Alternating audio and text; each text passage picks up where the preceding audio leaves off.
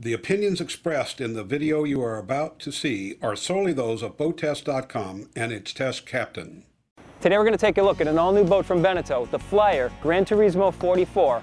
We're going to put it on a full performance review and see how she handles. For BoatTest.com, I'm Captain Steve.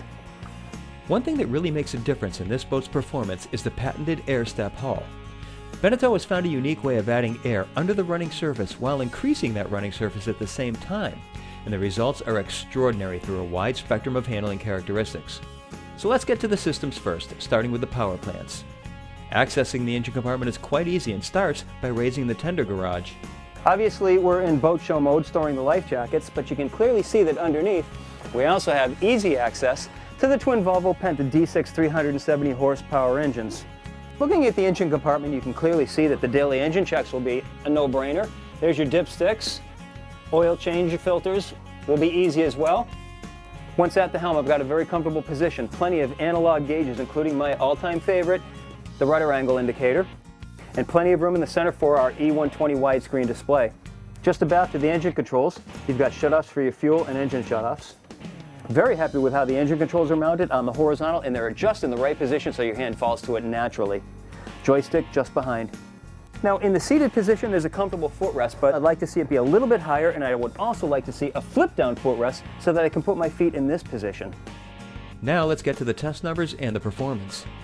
Our test boat had a length overall of 44 feet 3 inches, a beam of 12 feet 11 inches, and a draft of 2 feet 4 inches. With an empty weight of 19,616 pounds, full fuel, full water, and 3 people on board plus test gear, we had a test weight of just over 22,300 pounds. With the twin 370 horsepower Volvo Penta D6 diesel engines turning DPH out drives, we reached a top speed of 33 knots at 3450 RPM.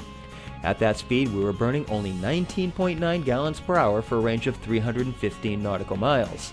Best cruise came in at 3,000 RPM and 27.2 knots. Now we were burning a very economical 13.5 gallons per hour for a range of 384 nautical miles.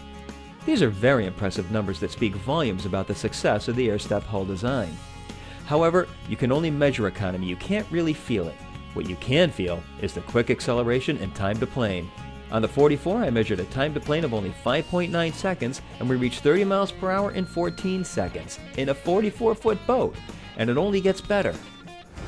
On accelerating, the 44 comes up about 13 degrees on the bow, but I don't lose any visibility, and it really gets on plane very quickly thanks to the air step hull.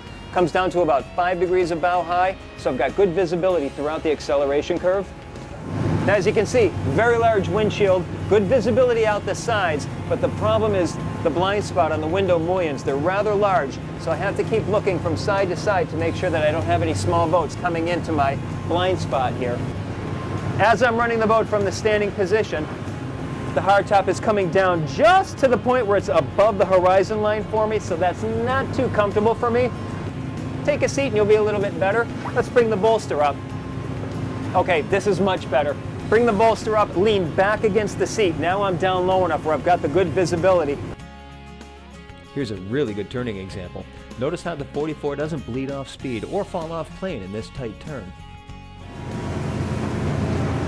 I see no need to adjust the outdrive trim on this boat. The trick is get it up on plane, bring the bow down till the trim tabs indicate about the 1/2 position. That's where you're going to find your optimum performance.